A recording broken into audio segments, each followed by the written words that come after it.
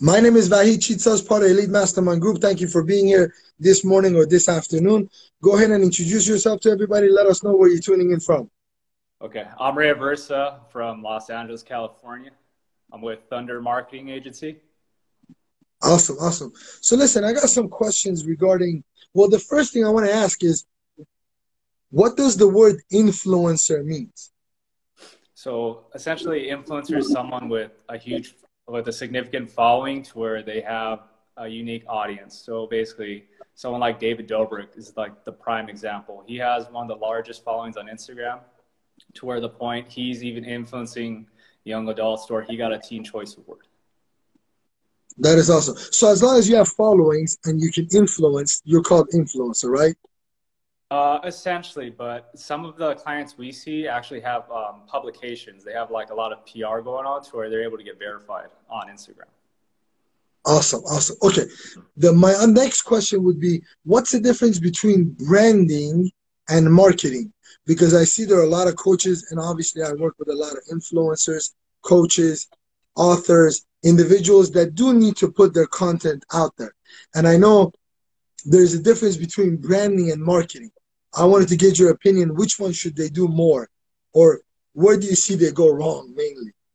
Well, so with the way things are going now, moving forward with trends in this year, we're seeing marketing actually be a part of branding. Like your brand itself is how you market yourself. So now we're seeing companies to where their whole storytelling is what helps them market themselves. People love transparency, especially millennials and Generation Z kids. It's all about the story behind the company. Like the customer, your customers, your audience, they want to see your vision and be part of your journey with you. How?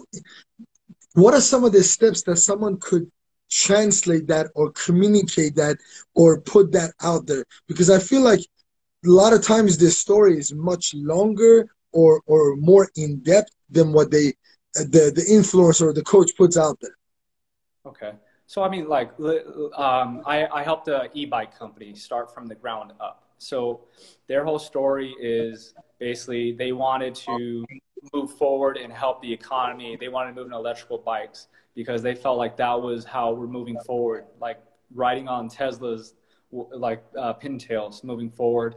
But also the owner, he did this, he grew up riding bikes with his grandpa. It was like a very home family thing with him, and it's a mom and pop shop.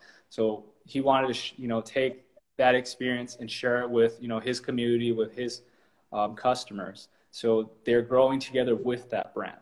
And he's targeting middle class to make bikes more affordable. We're seeing specialized bikes go for like thousands of dollars, but he's like, that's ridiculous. Let's make something more affordable, just a couple hundred.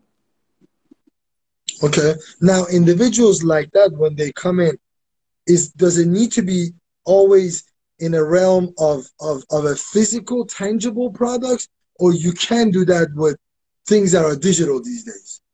Oh, so this is my favorite. So my coach, Ryan Fisher, perfect example of providing a service. He trains not just people. He doesn't just do online coaching. He also does programming for affiliate gyms. So he's actually helping gym owners become more successful, help their clients do better. He's basically starting this whole new movement. So that's part of it too.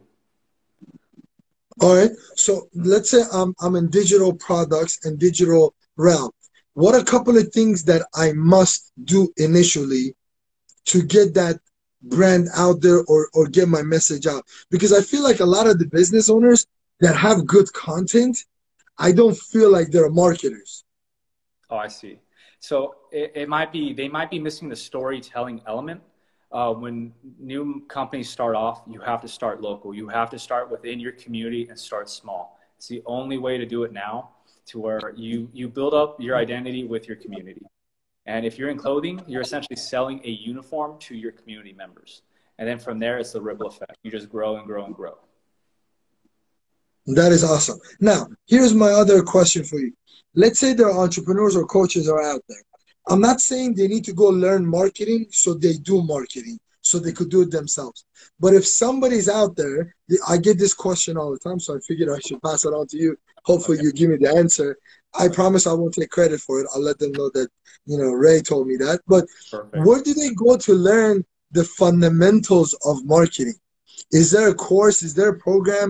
Do you just have them watch other Instagram accounts or other social media accounts and kind of learn? I feel like there needs to be an authority in that sector where people could just say, go watch the basics here.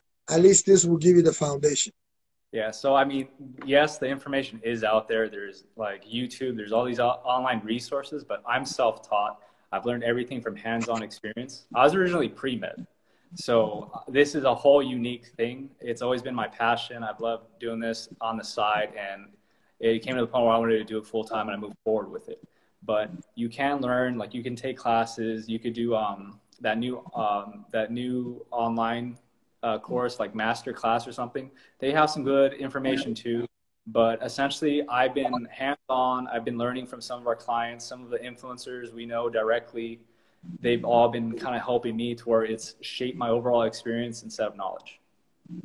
That is awesome. Now, what are some keywords that I need to put on YouTube to learn marketing? Because when you put marketing, there's like a billion videos. Obviously, nobody's going to sit there and watch it. But what are some of the keywords that individuals could search? And then that kind of gives them the idea and go. Because marketing by itself it's too broad. It's too Yes, general. it's a huge umbrella term. So we have to look at it where you're starting from. Is it like, is it lead development? Is it email marketing, building email campaigns? Is it social media content marketing? It depends what you're doing, but there's essentially, it's going to be marketing with another type of term to get you specifically what you want, or you're going to be seeing thousands upon thousands of videos. Yeah. Definitely, I mean, listen, you put Instagram marketing, there's like a gazillions of videos. Now, I tell you the strategy I've done. I don't know if this works for other people, but it's just my suggestion. I'm just putting out there. Typically, when I want to go learn marketing, if the video was produced more than 12 months ago, I don't even watch it. Honestly, Because I figured like, things have changed so much in the past 6 months that I can't see how things stayed the same. Let's say someone has got Facebook marketing or Instagram marketing or email, whatever the case, whatever marketing you want to put, whatever vocabulary you want to put before it. If it's from a long time ago, I feel like unless he's talking about the fundamental, to me it's obsolete because things are changing on a daily basis. oh, I completely agree. Like SEO stuff shifts every 6 months to a year. And it's the same with social media. The algorithms do change because the platforms become more and more saturated every year. So I full-heartedly agree with you on that.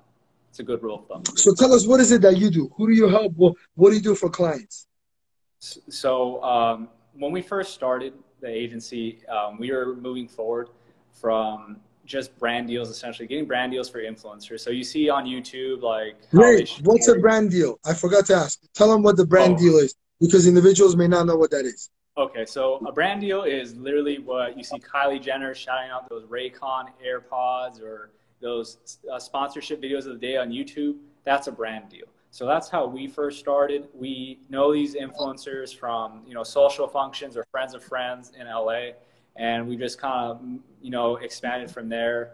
And we've done outreach for other clients to where we just expanded our roster exponentially. So we have moved on from just being influencer marketing to management to now we're starting to go full digital marketing now. So, okay, so let's elaborate. What is digital marketing? What does it mean? So it's social advertising. So it's Google ads, Facebook ads, Instagram ads, Pinterest ads, Amazon, eBay, everything. So we are helping with content creation, editing, modification, social media growth, campaign management, creative strategies, and then even some brand development.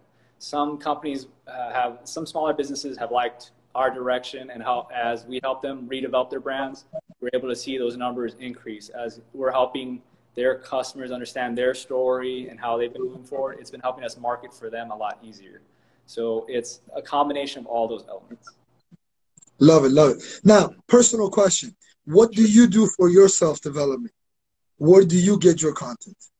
So for me, it's I typically share like some snippets of what I do on the day. Like we just got a new office in Venice. I've been kind of like highlighting that, some of the art in that studio, some of our new furniture, just because it's exciting for me because we're just we're finally doing that well to where we're able to get a new site. So it's some of the behind the scenes stuff or just random food, either or. Got it. What's your favorite self-help book? Oh, ooh, that's tough. There's a lot. I would Give me say the top two. How's pretty good, and then Extreme Ownership by Jocko Willings. That one's probably helped me be more resilient and more focused on learning and developing my skill set. Say the name one more time. Extreme Ownership. Ownership. Yeah. I have not seen that. Cool, cool. Listen, how do people find you? So there's my handle, Ray Aversa Jr. on Instagram. There's our website is really good. And then you could also shoot me a direct email. So Ray at Thunder, THUNDRR.co, CO. And then our website's thunder.co. Listen, I want to thank you so much for taking this time and being with us today. Hopefully we'll be able to do more videos because some of these topics we need to elaborate a lot more and we could definitely go in depth. Thank you so much for being here. Definitely stay safe in LA, man. Stay safe. Okay, thank you. Appreciate it. You got it. Talk to you soon. Bye-bye. All right, take care.